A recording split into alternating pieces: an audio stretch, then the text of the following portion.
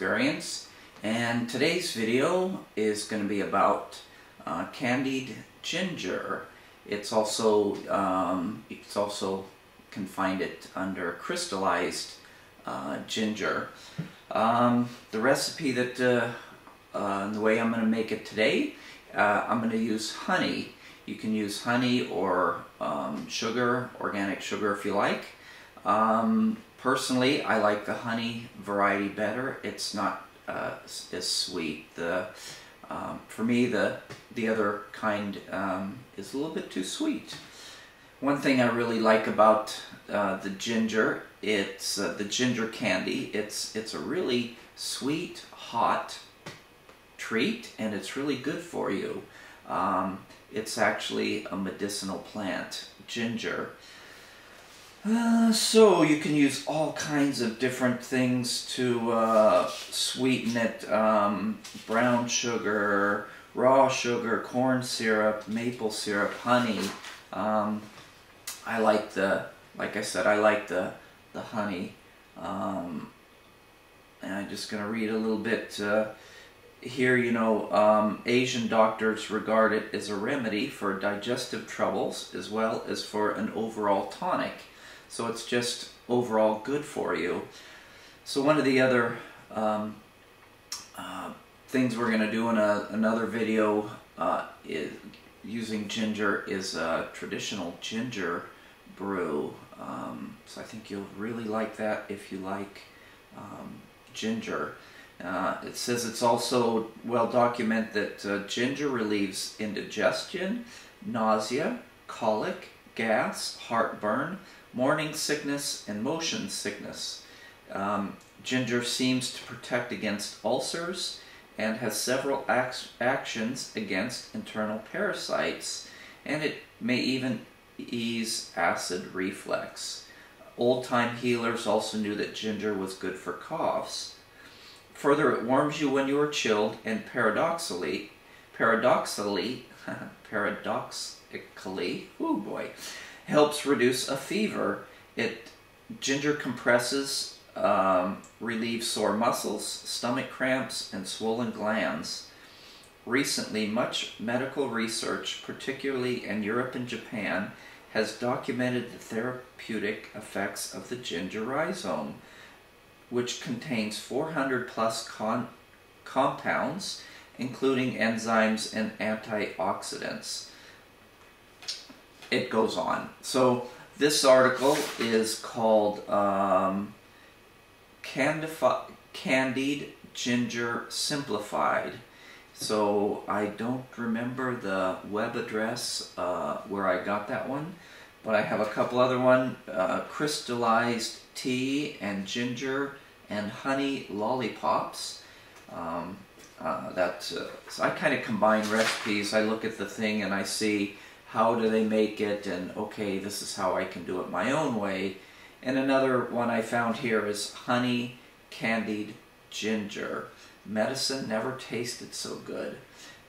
The popular Asian after dinner nibble, crystallized ginger is an effective digestive aid. And I agree with what this person who wrote this article says. It is, however, more sugary than many of us would prefer. So it's nice to do it with honey instead. So for our honey ginger candy or caramelized ginger, we're gonna need some nice straight, not a lot of I don't know what they call them, bumps on them. We don't want them to be wrinkled and dried out. We want the freshest, juiciest ginger we can, and we can use some good honey. What we get is some nice ginger candy. Yeah, maybe I was a little sloppy, but could have drained off more honey. But it's really, really good. And with the extra honey, I was saving it, and I tried a little, what would you call, lollipop, but you can see this honey is not quite cooked enough. You can see the color. It's more of a light brownish color, whatever color we want to call it. It's lighter, but if you look over here at this, these have a lot of foam in it. Here you can see there's a combination of the foamy, but it's quite a bit darker, so you can see from my wax paper that other one wouldn't peel off, and these peel right off. And so actually that's what I'm going to try here. I'll pick up my ginger from the from this wax paper and roll up all this extra honey and make some candy out of it. It's really good. It's really healthy, and also we get over a liter. I get about 1.5 liters from what I made of some ginger tea, and I'm also going to be using it in my ginger beer plant, which is going to be on another video, and I'll show you that. Friday's my next day to make ginger beer plant brew, and we'll show you that on Friday. But it's truly you could say a permaculture idea here, because you get all of these good products, and it is healthy. And we're going to go ahead and show you how to peel and cut the ginger root. Okay, here we are. We have our ginger, and I have a plate, and I have a spoon. The reason I have the plate is I'm going to put the peelings on the plate, and I can give it to the rabbit. Do it however you want, but it's really quite simple. It's just a matter of taking the spoon in your hand and the ginger and just gently rubbing over the ginger root itself, and it's just around and around and around several times, and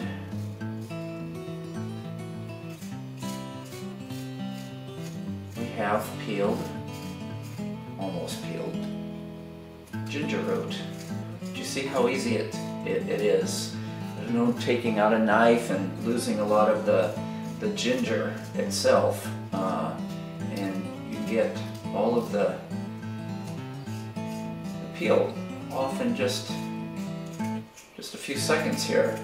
I think I picked up this piece earlier. I showed on the back side there was some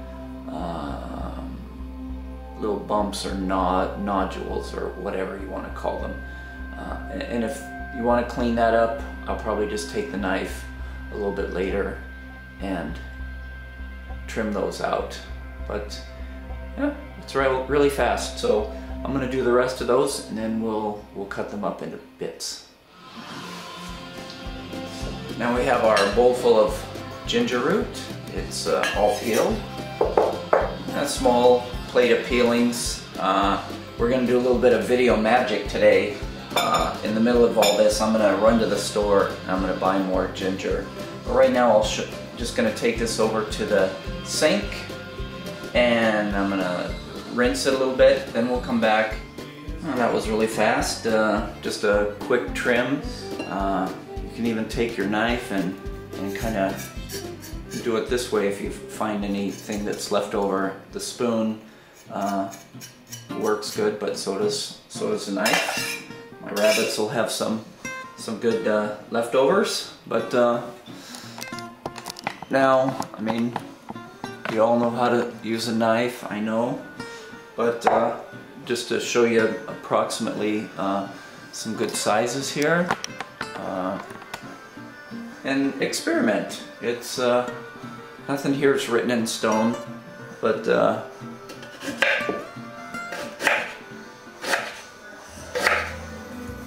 just from what I did yesterday, it seems like these are pretty good size. So you can see they're quite thick, but they'll cook down. Hello, welcome back. Our bowl runneth over. So with what I had done before, what we have in here now is around 2 pounds, a little over 2 pounds, around 1 kilo of ginger root. And you can see they're pretty good slices if I put my finger there, around the thickness, width of my finger. Again, experiment. It's not an absolute, it's a recipe. It's how you want to do it. So I've got the stove running, going there, and put my ginger root in the pan. I've got cold water and quite a bit more than I did the last batch. So we want to make sure that the root is covered. There we go. We're going to get a little bit boiled away. So that was yeah, about 44 ounces there, 1.3 liter. So you can see here, my pot is quite full. And move the camera here a bit. I've got my honey in a jar. In some hot water. My jars of honey. Yesterday I just used a spoon to spoon out the honey, but that last jar was getting kind of empty, and I didn't want to waste it. And it's hard to get it all out, so I heated it up. We're gonna let this come to a boil. I got my kitchen timer here going for 10 minutes, so once it comes to a boil, I'll get my timer going. We're getting it pre-cooked a little bit, so then when we put it in the honey, it's gonna cook longer. We'll talk a little bit about more cooking times when it's in the honey when we get to that step. But this is gonna boil. I'm going to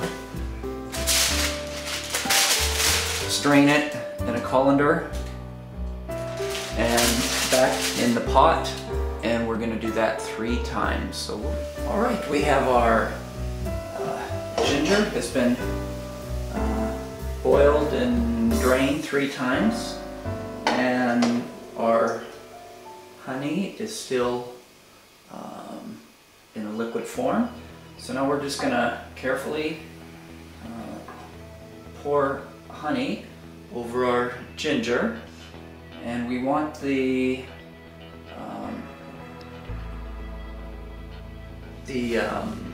honey to be, we want the ginger to be just covered. So there's quite a bit of ginger in there, so it might take this whole other container, but that's all right. We're gonna get a lot of ginger candy from that. So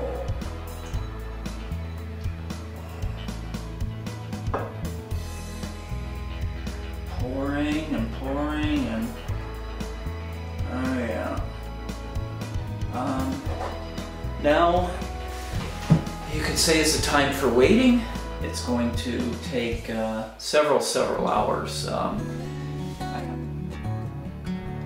So our candied honey ginger is all done. Quite a nice tray full. And with the leftover honey, I wrapped it in some plastic wrap. And it's quite sticky, but I still have more to do, but this is at least a little bit of it right now. It's a little bit sticky, so I experimented it, and I took one piece and I put it in some sugar, and it actually wasn't as sweet as the ones that are just completely candied in sugar. So I think I'm gonna get a bowl of sugar and dip these in there. Otherwise I'm gonna have just one big glob. Something I noticed on this batch from my first batch of doing it, maybe they were cut a little bit too thick. It also could be that my ginger that I get in my store here is a little bit older. The younger ginger is going to be more tender. The older ginger is a little bit more fibery. So I think these could have cooked a little bit longer, but they were getting quite the right color. So I think maybe a little bit thinner next time. So it's just all experimenting and fun. So thank you for watching, and we'll see you guys on the next video.